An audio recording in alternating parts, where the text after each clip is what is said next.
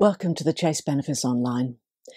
Today we reach the fourth and final Sunday of Advent, and as we've been lighting our candles, we've journeyed through hope, peace and joy.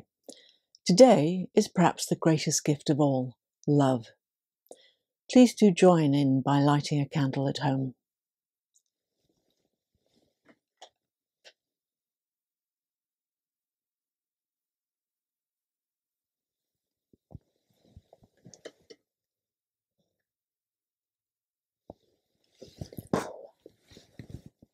And as we light this candle, we pray.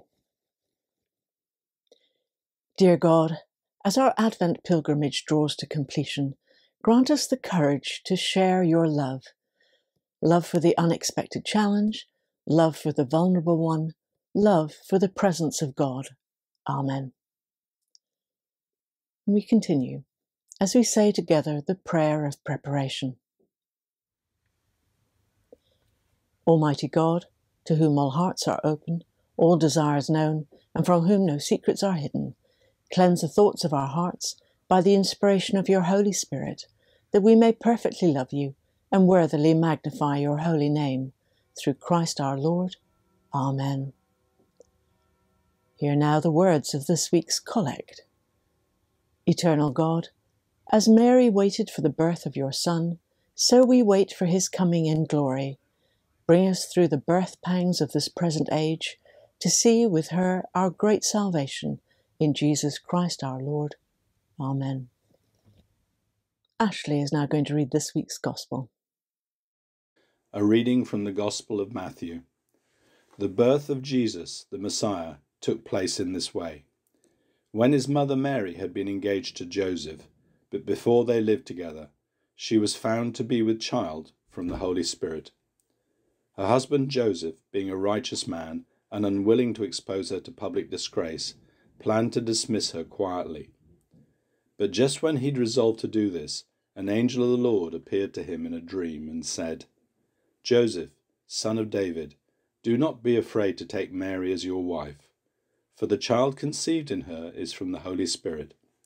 She will bear a son, and you are to name him Jesus, for he will save his people from their sins. All this took place to fulfill what had been spoken by the Lord through the prophet.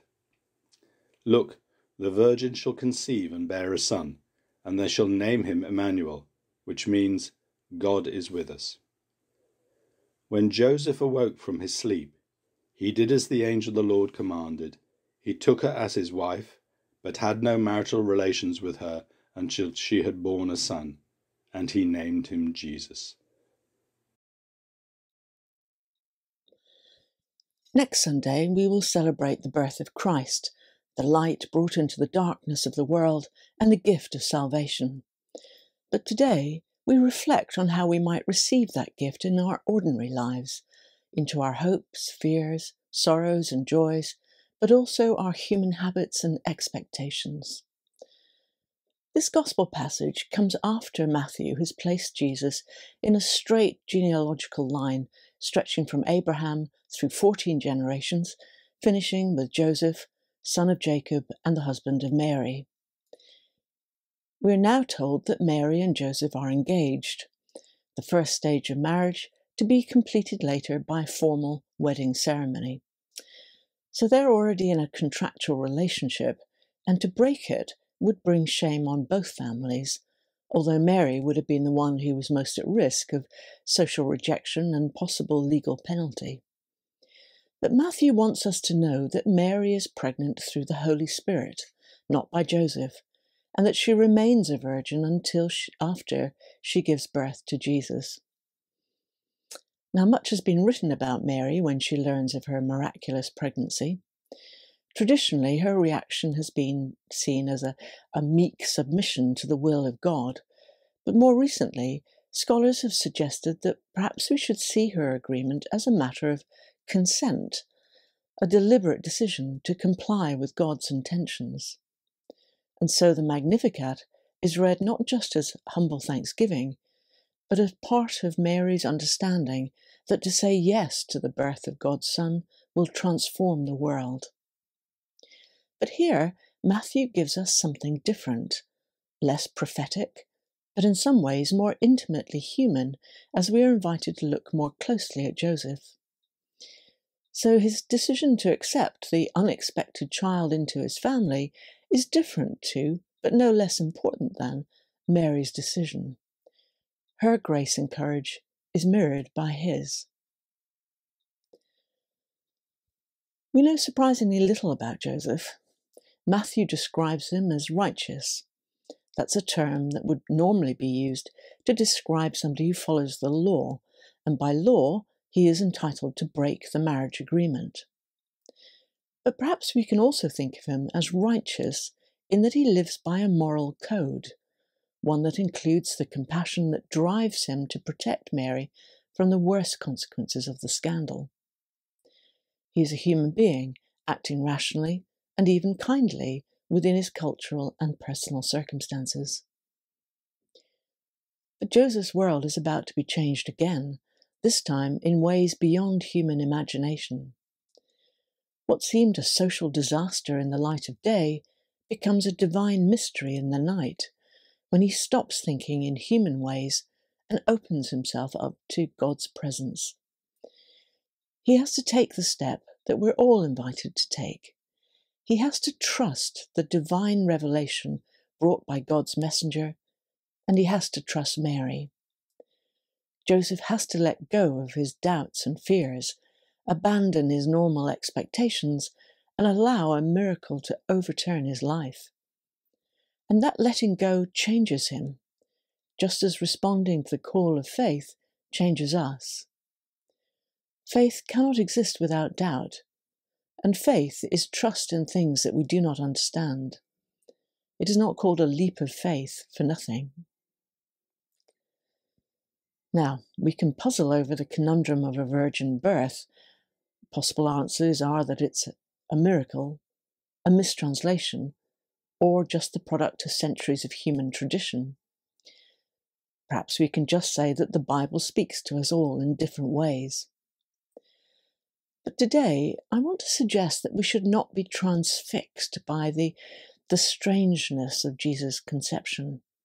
Instead, we should be transfixed by the greatest miracle of all, that our God chose to be incarnate on earth, to live among us and to share our human condition, that he chose to live in relationship with us, and most surprisingly perhaps, to suffer with us and for us.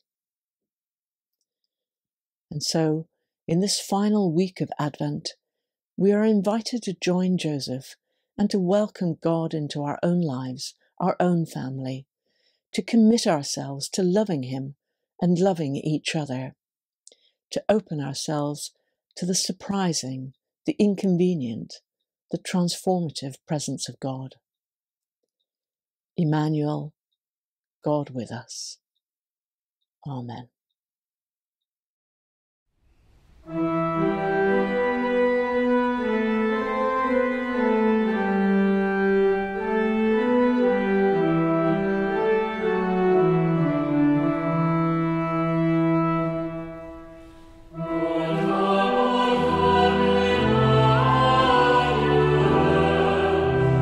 'Cause he died, and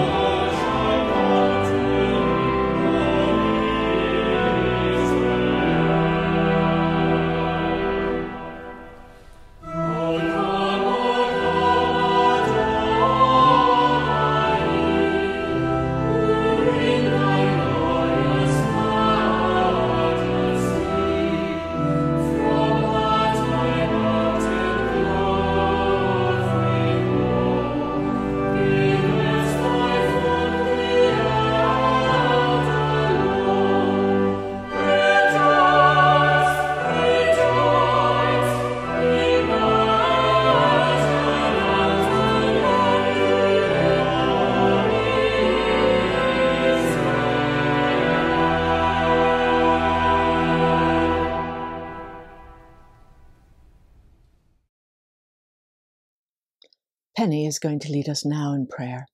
Let us pray. Come, Lord, be known in your church, for without you we have no message, no power. Come, fill us with your presence, that we may proclaim your peace. Make us alert to your coming, that we may reveal your glory in all the world. We pray for those who walk in darkness, that they may see your light. Emmanuel, our God, you are with us. Come, Lord, and give peace to your world. Disperse the clouds of war and violence, of calamity and disaster. Let your power and your glory be revealed to all. We pray for all who care for and protect others, for the police, hospital workers and ambulance workers, for firefighters and all who work in the dark hours of the night. Emmanuel, our God, you are with us. Come, Lord, be known in our homes and our communities, that they may reflect your glory, that we may rejoice in each other's presence, that we may live in love and compassion with all. Emmanuel, our God, you are with us. Come, Lord, to all who are unable to cope at this time, to all who are weighed down with troubles. We pray for the ill and for those who have care of them. We pray for the depressed and the anxious. Give comfort and hope in their troubles. Emmanuel, our God, you are with us. Come, Lord, save us and we shall be saved. We pray for friends and loved ones departed, especially for those who have died alone. May they now rejoice in your presence and your glory. Merciful Father, accept these prayers for the sake of your Son, our Saviour, Jesus Christ. Amen. As our Saviour taught us, so we pray. Our Father, who art in heaven, hallowed be thy name. Thy kingdom come, thy will be done, on earth as it is in heaven. Give us this day our daily bread, and forgive us our trespasses, as we forgive those who trespass against us. And lead us not into temptation, but deliver us from evil. For thine is the kingdom, the power, and the glory, for ever and ever. Amen. And now we come to the peace. The Father has sent the Son to dwell among us, that we may know and share his peace. And the peace of the Lord be always with you. Peace be with you. Peace be with you. Peace be with you. Thank you for joining us for our service today. There will be another online service next week for Christmas Day. If you can join us for worship in person, there will be Christmas services at each of our churches. Details of how to join our online and in-person services are on the bulletin and our website. And don't forget that all of our churches are open each day between 10 a.m. and 4 p.m. for personal prayer and quiet reflection. And so our service ends now with a blessing. God is with you, a light to your path, a companion on the road, a friend for your journey, and a sure support and presence at all times. And the blessing of God Almighty, the Father, the Son, and the Holy Spirit be among you and remain with you always. Amen.